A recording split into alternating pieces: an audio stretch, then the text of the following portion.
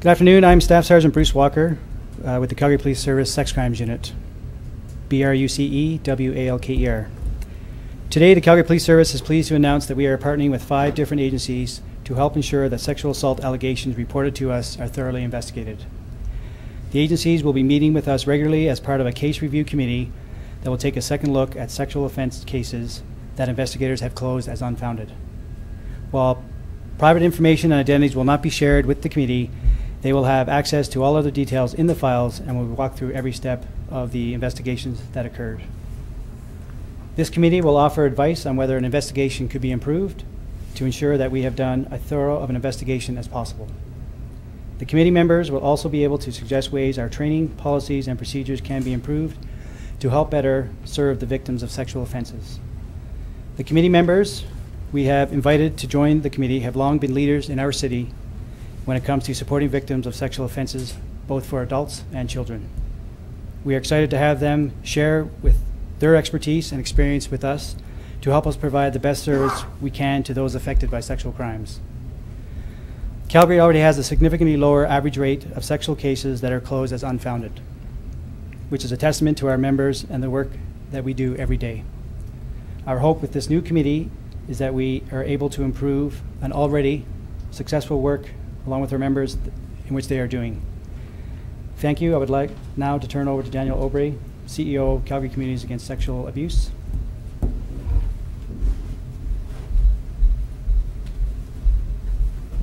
Thank you, Bruce. As Bruce said, my name is Danielle Aubry, A-U-B-R-Y. I'm the Chief Executive Officer of Calgary Communities Against Sexual Abuse, or CASA. So good afternoon, everyone. Thank you very much for coming to today's media event. I would like to thank the Calgary Police Service for showing great leadership in moving quickly to look at the unfounded rate in Calgary and for looking at the implementation of a model that welcomes expert external community input. For over 20 years, the staff at Calgary Communities Against Sexual Abuse have worked with the Calgary Police Service, street personnel, the Child Abuse Unit, and the Sex Crimes Unit in meeting our mission of supporting individuals and families who have experienced various forms of sexual violence. This has resulted in the building of a level of mutual trust and respect for each other that provides a stronger basis for being able to manage our professional relationships on a day-to-day basis, and ultimately, and most importantly, provides a better service to those impacted by sexual violence. This hard work by our 2 organizations has helped bring us to where we are today, a place where CASA has been asked to help develop a process that will respectfully allow for the collaborative review of sex crimes files that have been deemed to be unfounded. By including external partners such as CASA, it gives the opportunity to give our experienced and knowledgeable input. The Philadelphia model, as Bruce mentioned, has been around for over 17 years, and it brings together, very specifically, frontline sexual assault service providers to examine police files. It is a best practice model and has been reviewed by several professionals in Ottawa, including Sonny Mariner from the Ottawa Rape Crisis Centre and Dr. Teresa Scassa from the Canada Research Chair in Information Law, who have respectively researched best practice review processes as related to unfounded cases and the privacy implications of such. From CASA's perspective, there are a few things that we would like the public to know. One is that our staff have a tremendous amount of expertise dealing with all forms of sexual violence and the effects of sexual violence-related trauma. That we work with the issue every day, day in and day out, from an education, counseling, and crisis intervention standpoint. We feel honored to have been chosen to be part of this committee and look forward to working with the other community partners, as well as the Calgary Police Service. CASA recognizes that the content of these police files are in part the very personal stories of people from our community who have sought help from the police. We take this responsibility very, very seriously and will handle this with the utmost respect and care. Thank you.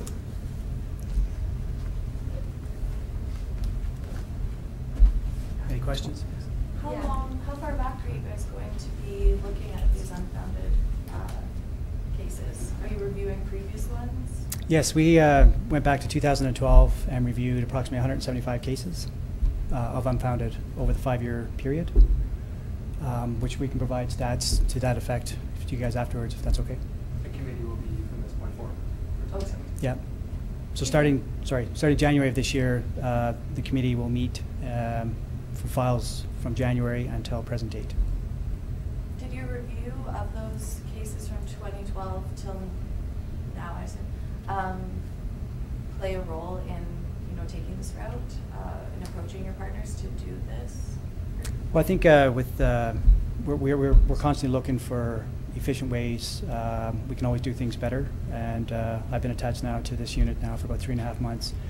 And in looking at some of the best practices, the recent media that has gone out with regards to the unfounded stat pooling, I guess we'll call it, we look at how we can do more efficient, because in the end, while all three of us have separate roles, when we talk about CSART, CASA, and the Calgary Police Service, we look at the end, it's about the victim and what we can do for them. Staff Sergeant, here you had said 175 cases within those 5 years, and here it talks about some that were reclassified. Can you talk a little bit about that once they're now reopened? Yeah, so when we looked at the files, we realized that as a training point that the coding was not accurate for the file. So we actually assigned a former investigator from our sex crimes unit to relook at all those files to see how they were closed.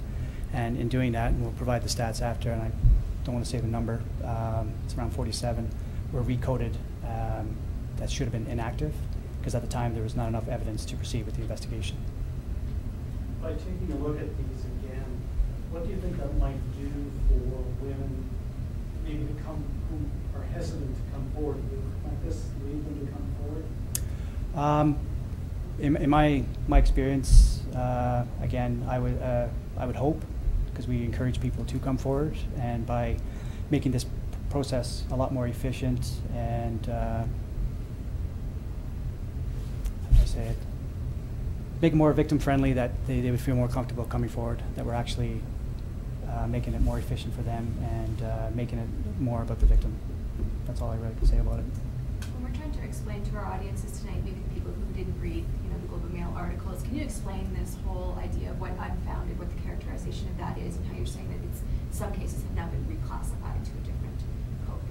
So when we look at, from a policing perspective, we look at an unfounded file. If somebody makes an allegation through a criminal investigation, we have evidence to sort of contradict what was said. We would then look at the file. If that evidence then obviously supports, then the complaint would be then classified as unfounded. Does that answer your question? Kind of. And how does Calgary stack up looking across the country? So we look at our statistical breakdown, and we're at around 10% for the unfounded rates. Provincially, I think we're sitting at around 18%. Normally, isn't it about 2 to 8% though? 2 to 8%.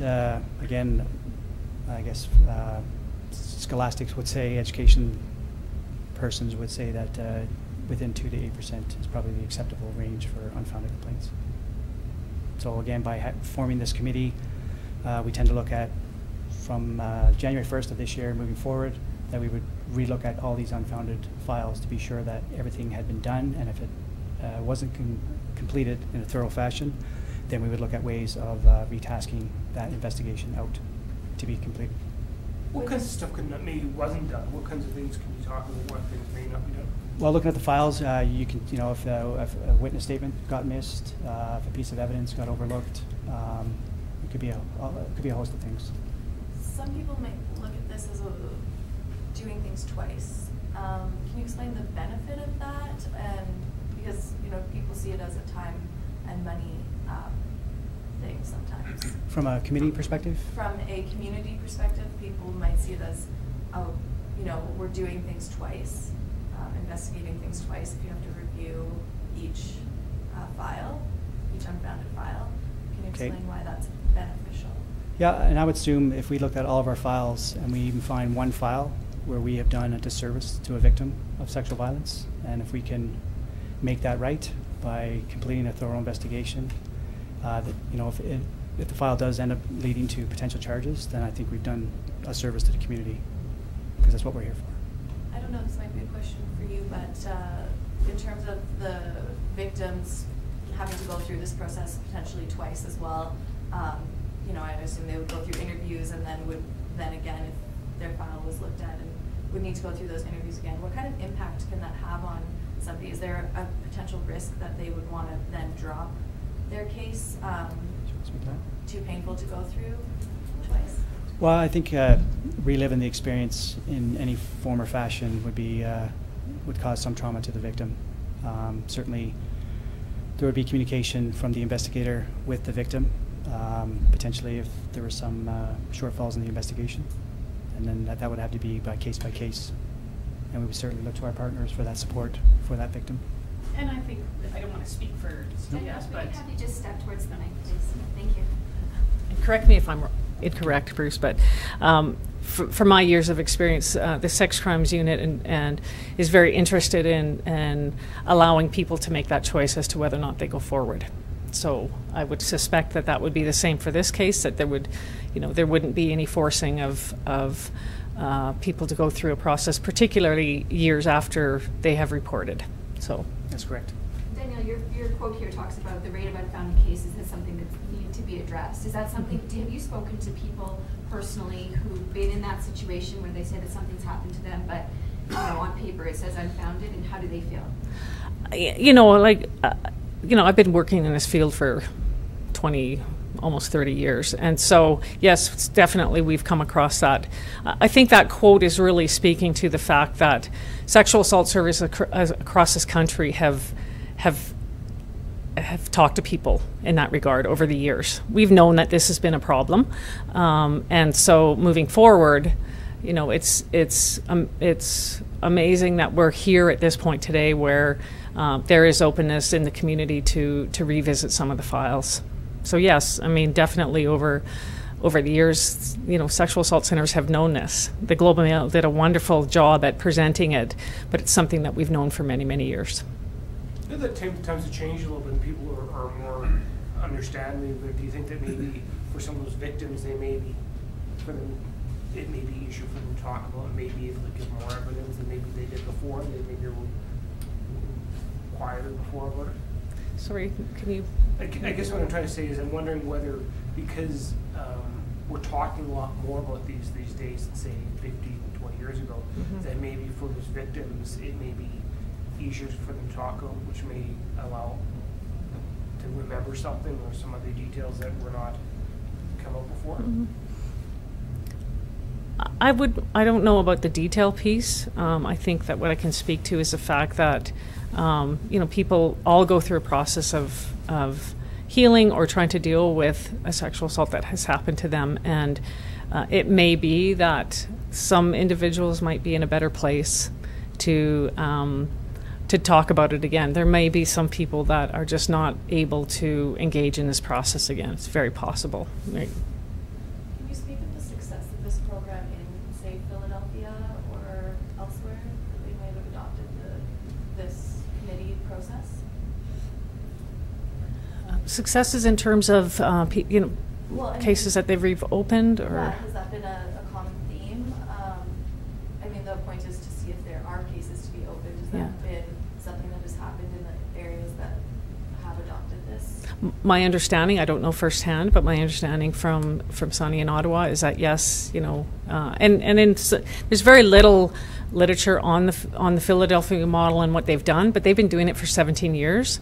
So my assumption is that very much that they are having some success, and the reality is that this builds in a different level of accountability for the police that they've never had before. And again, timing is everything, and that's why I am extremely happy that the CPS is taking this leadership role, because it's a big step. It's a big step, and it's a different way of doing things. And so the fact that Calgary, I think, is probably the biggest, the first big centre in Canada to do this, I'm quite proud of that.